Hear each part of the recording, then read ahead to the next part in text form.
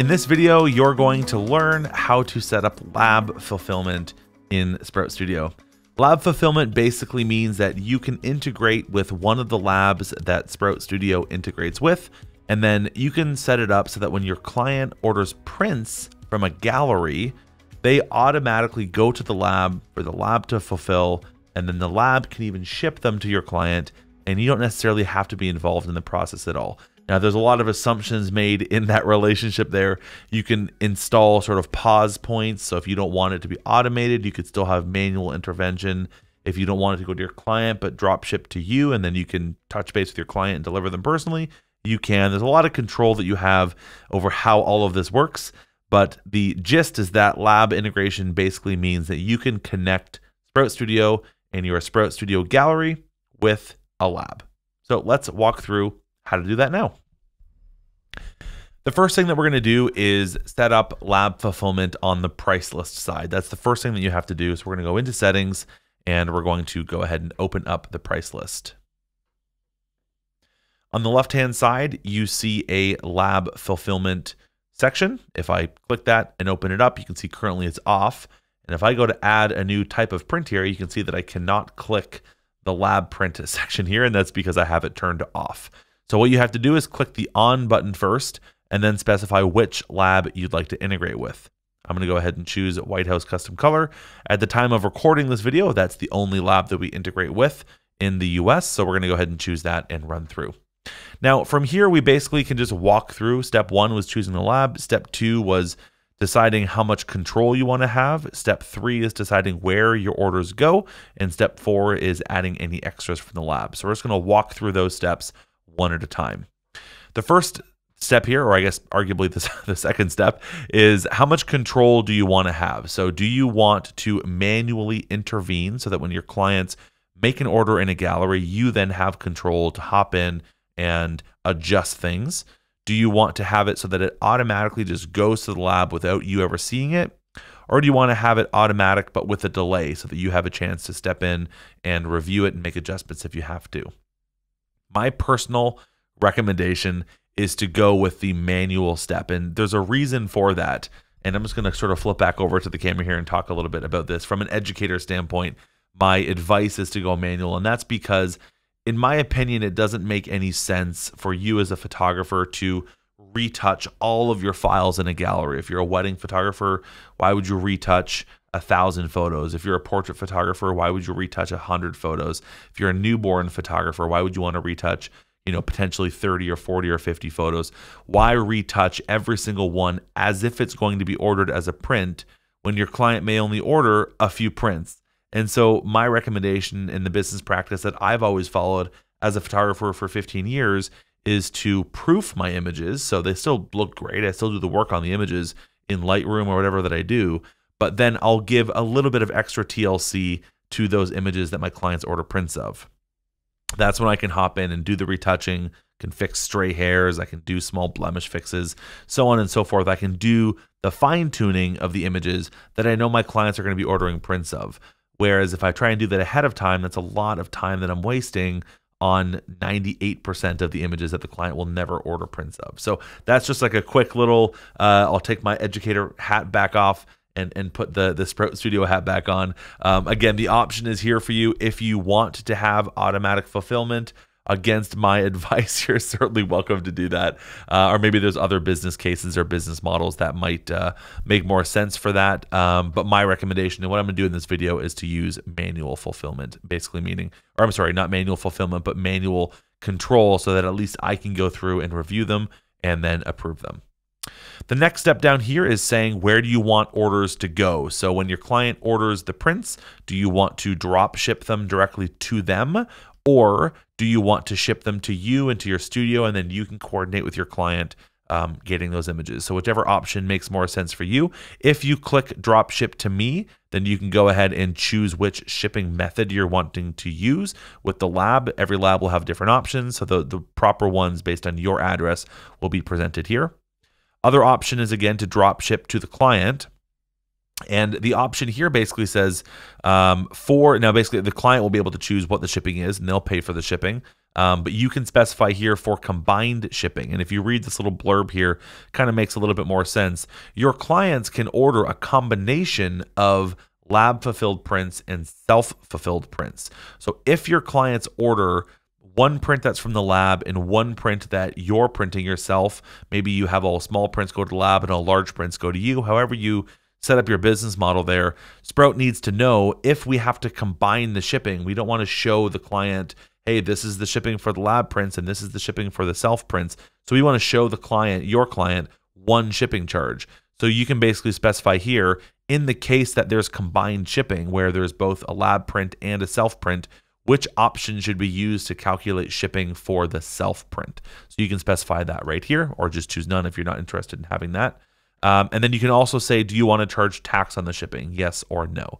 So I'm going to go ahead and click yes on that, and we are good to go. Other option here is there's any extra from the lab. In this case, White House has some premium packaging that you can choose. I'm going to leave those all off.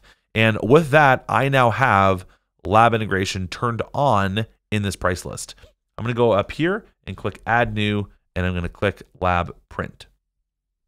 At the time of this recording, these are the two lab prints that we currently offer integrated with White House Custom Color. So I'm going to go ahead and click photo prints and add that into my price list. And you can tell that it's a lab print because it says the lab name right here.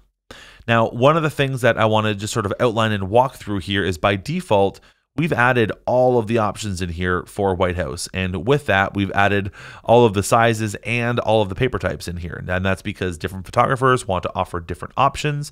That doesn't mean that you necessarily have to offer everything to your clients. So we're going to walk through sort of like eliminating that or slimming that down a tiny little bit right now. I'm going to click the print sizes right here, and I'm just going to turn off the ones that I'm not interested in offering to my clients. Okay, there we go. So I've simplified the sizes a fair bit. I'm going to close that down and open up the options and do the same thing. I don't want to offer all these options for my prints. I'm just going to offer luster as the only option. And so there we go. So now you can see here as I open that up, there's only one price for all of them. Now by default, the price here is set to $0. So I'm going to want to use the pricing assistant. And we did a whole video on using this earlier, but I'm just going to set this up really quickly and use the pricing assistant to calculate prices for those. And I'm good to go. I'm happy with those. Perfect.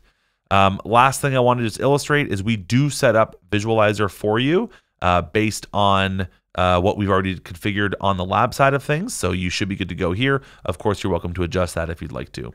But that's basically how you now add the photo prints item here from White House.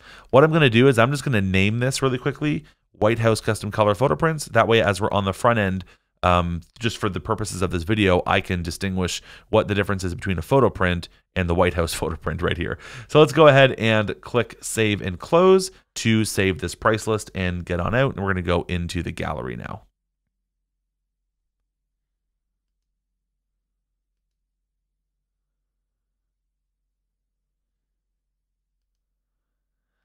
Okay, so now for this gallery right here, I'm just going to quickly confirm if I go into settings, I'm going to make sure that that price list is chosen. So I'm going to click selling, and it is. There's my price list. So we are good to go. I'm going to close that, and I'm going to go ahead and open up this gallery, and we're going to walk through what your client sees, and then we're going to walk through what you see in terms of going ahead and doing lab integration here for orders.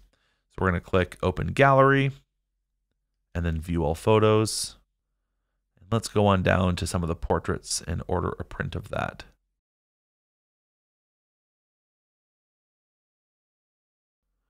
Okay, let's grab this one right here. I love that image. So let's click the order button right here. Now this shows all those options again. We have photo print, fine art, frame print, canvas, and there's that one that we made there for the White House Custom Color photo prints. So I'm going to click on that, and I'm going to go ahead and choose a paper type. And now we're good to go. Now, again, this is where I can choose only from those options and those sizes that I had specified in the price list. So let's maybe just keep it as a 4x6, and we have luster. Again, I can read all this. This is all automatically added from the White House print type here, but of course you can customize it in your own price list. But I'm going to go ahead and click add to cart on that one, and I'm going to click keep shopping. And let's kind of go through. Maybe I'll add another one of these. Add that one. So I'm gonna do the same thing, go into here, click photo prints, click luster. Maybe I'll make this one a 5x7. You can see here that the client can rotate it as well if they'd like to. And then, of course, they can adjust the crop here if they'd like to. They're not able to zoom in and out. We talked about that in a previous video, but they can readjust and reposition the crop there. Click that, and we're going to click Add to Cart. So there we go. There's Add to Cart. I'm going to close out of here, and I'm going to open up my cart here, and I'm going to click Finalize My Order. Now, this here is the cart for your client. They're about to check out. They can review what they have here. They can change the quantity. They can also add notes here for these items for notes for you. Can you please retouch my hairs? And this one, let's say, can you please get rid of the sign in the background? I don't think there's actually a sign in the background, but we're going to ignore that one for now. Let's go ahead, and we're going to go ahead and check out of this order here.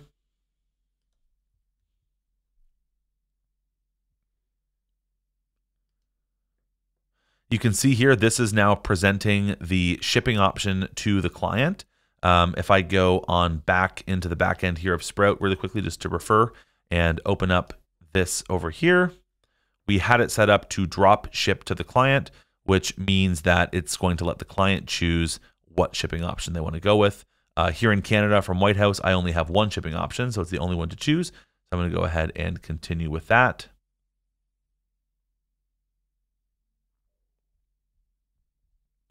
Now this is where they can choose how to pay you. And again, if we go back over here into our gallery settings,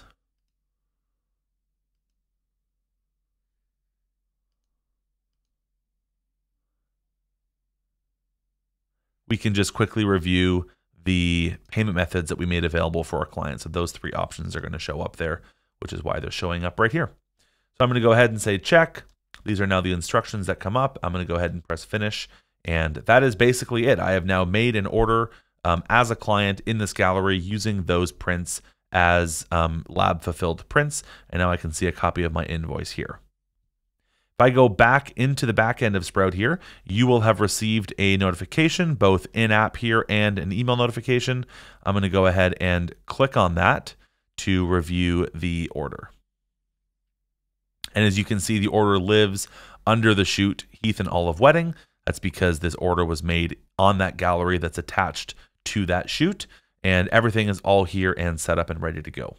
By default, whenever there's an order made from a gallery, you always have this option to copy all the file names from it. If you want to go ahead and edit those in Lightroom or just grab copies of those, you can. You can also do the same thing for digitals if there are any digitals that are ordered.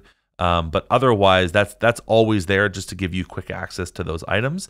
Otherwise, now as we're working with lab integrated items or lab fulfilled items, we're going to go ahead and review these things individually. So if I open up my little sidebar here for lab prints, which only shows up if you have lab prints, you can see sort of this workflow of what's happening. And you can see right here that it's being shipped to the client. That's the address that the client had specified.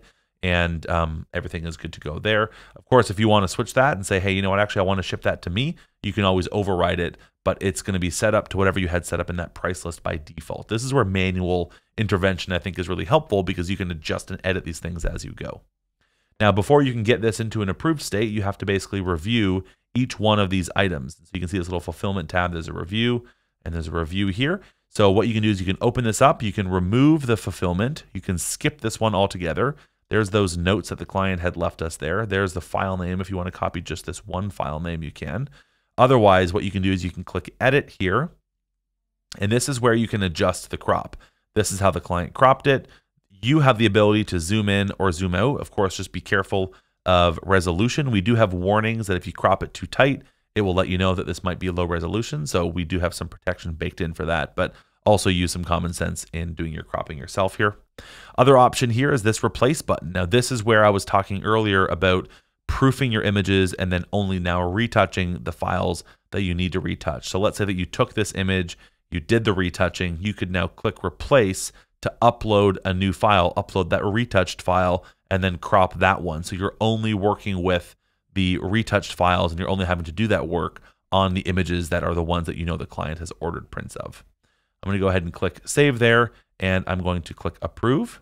And then I'm going to go down into the next one here and do the same thing. Just kind of review that, make sure that I'm good with the crop. This one is how the client had cropped it.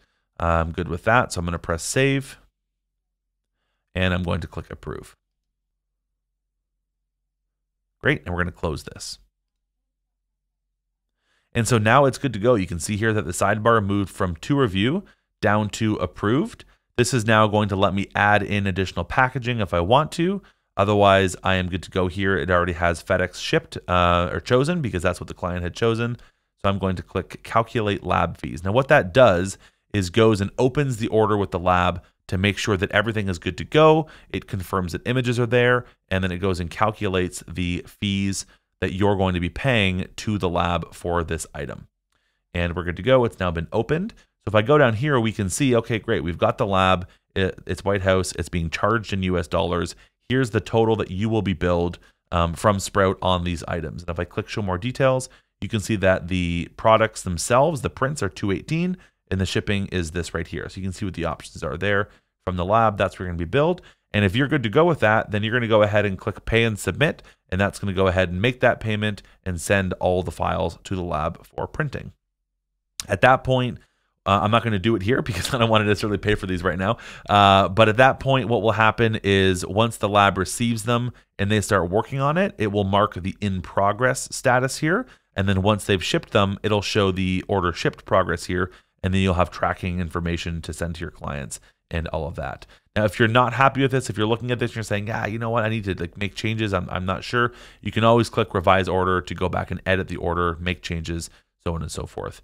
But otherwise, that's how lab fulfillment works here in Sprout Studio. And if I go back over here to my orders list page, you can see here, there's that order, Clive Westbrook, and there's a little lab icon there. That's the lab icon, and it says here that it's opened. So you can see what's happening, whereas this one here is set to review. So you can see exactly what's happening with all of your orders. And again, this right here is within this shoot. I can also view all of my orders by going to the overview and then the orders and quotes page. And this shows me all of my orders, which just happen to be the same ones because I only have one shoot on this account. But that's how lab orders work within Sprout Studio. That's how lab fulfillment works within Sprout Studio. Hope that was helpful for you.